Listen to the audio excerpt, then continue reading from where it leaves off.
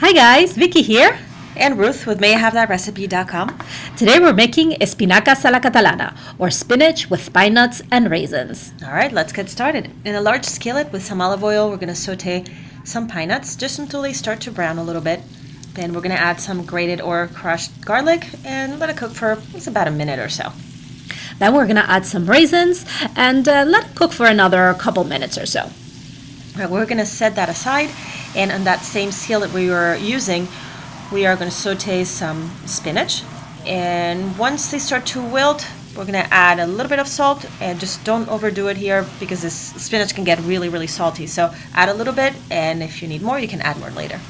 Then we're going to add the raisins, the pine nuts, the zest of one lemon. We're going to mix it well together, and then we're going to let it cook until all the water evaporates.